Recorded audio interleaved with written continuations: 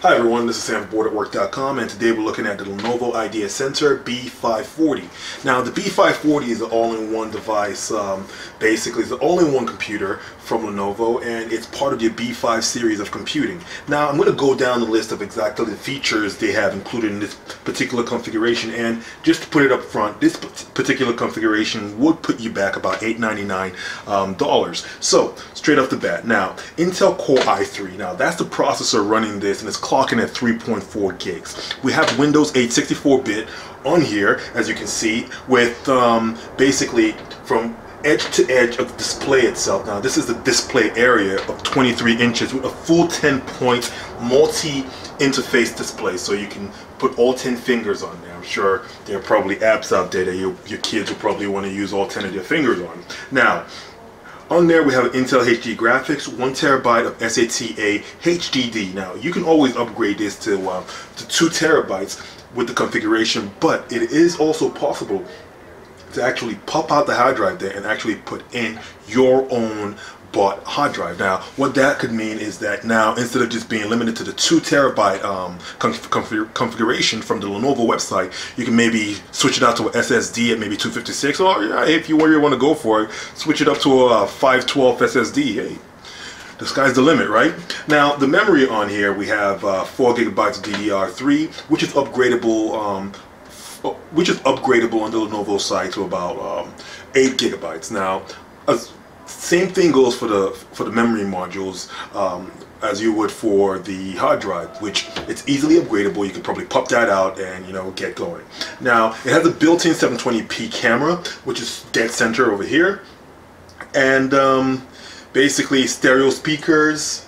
What else does it have on here? It has 2 USB 3.0 ports, 4 USB 2.0s, 1 HDMI, 1 mic port, and 1 headphone port. Now let's go around and just go ahead and look through the whole the whole device itself. Now I should note that this particular configuration comes with this. It comes with a keyboard, and this is a wireless keyboard and a wireless mouse. Now I should point out that there is an additional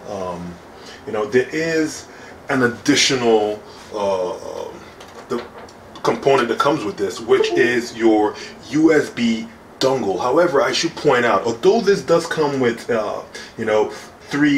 USB 3.0s and 4 USB 2.0s, you are going to be using one of the USB port solely dedicated to your USB dongle, basically, if you want to use your mouse and keyboard. Now I'll bring that a little closer, maybe you can see that. It's a pretty small USB dongle, so it doesn't really stick out too much. I'm going to slide that back in because I'm probably going to need the keyboard and mouse going forward. Now I'll slide the keyboard and mouse out of here, and I'm going to turn this to the side. Now the weight on this is actually 22 pounds, which in and of itself isn't too heavy. It's easily movable. So now let's go through the side of the device. Now on the right side of the device, I'm going to take this plastic off so maybe you can see a little better. You have your power button. You have 1 USB port, 2 USB ports. These are your USB 2.0s. You have your headphone jack and your mic jack, as well as a multi-card reader right there. Now I'm going to turn the device to the rear.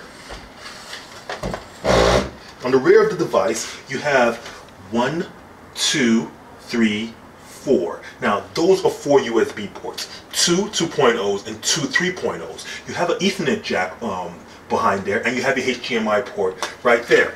Now we're going to switch it over to the right side of the device. Now the 22 pounds actually means you can grab this and just twist it as easy as possible. Not the easiest, but it takes only a little bit of effort. Now you have your basically your optical disk drive here. I'm going to pop that out so you can take a look at it. It's your optical disk drive, and pop that back in, and that's all you have on the right side of the device right now. Now I'm going to switch this back to the front. Actually, I'm going to switch this and put this face down. So what I need to do that, I'm just going to grab a little napkin here from my kitchen and flip the screen itself on here. Okay, so let's do that. Now I'm just going to show you how easy it is to actually pop this open. So what I'm going to do is I'm going to slide this down, and you just slide this open. You slide the sides open Let's see if I can get this done correctly. You slide the side open. Oh, I think I just popped out the USB dongle. And that's it. You are ready to switch out the hard drive, which you can see over here.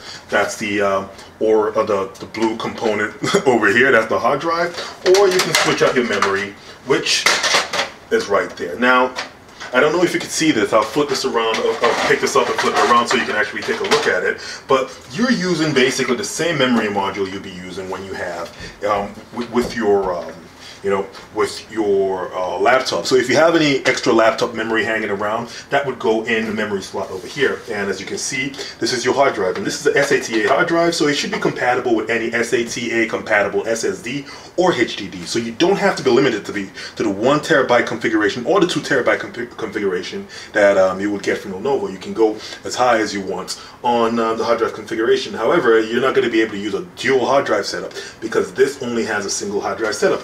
Now, one additional thing to say is basically the graphics on here is actually integrated, so you're not going to be able to. I don't think this is going to play your heavy-duty games, but I'm sure it will be able to handle some of your mid to lower, so I should say, some of your lower mid to low-end games on this particular device. Now I'm going to slide that back down. Oh, excuse me. Put that out of here. Now I have to figure out how this goes back in. So, excuse me, I'm going to block the camera view for just a little bit. Slide in. Put this back in for a little. Get that latch together. And slide back in. That's as simple as it is to put the back together. As you notice, that it's pretty easy to get the back off and back on. So I'm sure you can clearly see from here you can clearly see here are your USB 3.0s again, and your USB 2.0s, Ethernet dongle, and HDMI. So I'll flip this around. I've probably got a lot of fingerprints on here right now.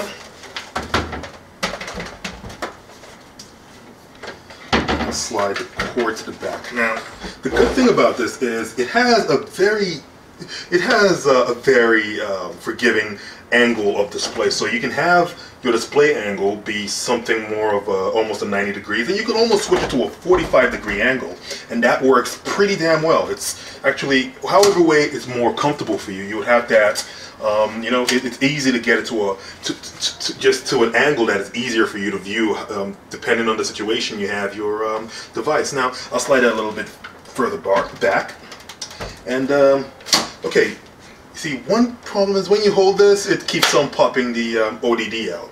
Now, I'm going to point out right off the bat that I have this in the kitchen, as you've noticed, and that's one of the things I've always wanted to experiment with a touchscreen PC. Now, this PC is 22 pounds. It's easy to put anywhere. You can move it. You can obviously move it anywhere at home. It has, because it's an all-in-one device, you don't really have to deal with too many cables. So that actually is an added benefit. So you can actually take this from your kitchen to your living room to wherever. You can actually use it as a guest computer. If you say you have a guest over and there's no computer in the guest room, you just move it over to the guest room. It's really easy to pick up from one part of the house and move elsewhere. It is not your regular traditional PC where you have a monitor and the units on the side of the office desk or desk, whichever kind of desk you use. Now, keyboard wise, this is Windows 8, so yes, it does use the shortcut that Windows 8 has, as well as, a mouse. It does basically use a touchscreen for Windows 8, I should correct myself, as well as a mouse and keyboard. Now, just to show you how responsive this is, I'm going to go ahead and do a 5-touch, basically a 5-touch demo, and slide it back, slide here. Pretty responsive. See if I can pop out the option pane or the menu pane on the left, and maybe take you to regular desktop mode.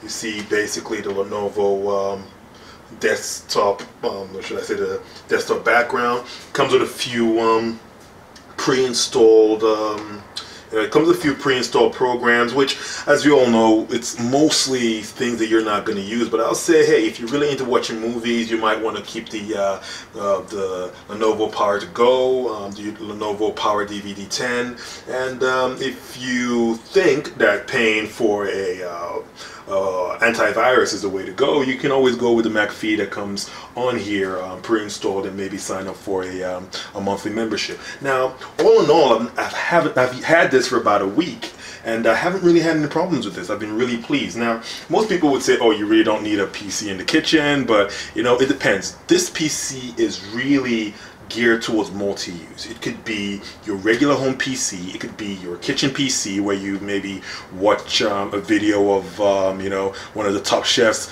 making a dish, and you know, you follow along. Or it could be your as I mentioned, your guest room PC. All in all, this PC is going to set you back, as I mentioned previously, for $899 basically at Best Buy, and you can pick it off the Lenovo website as well. Now, for more information about this, you can always visit Lenovo.com, or you can always stop by the blog Booredatwork.com and read the blog. Well, this has been Sam for Booredatwork.com, and this has been the Lenovo IdeaCentre B540. Enjoy your entertainment.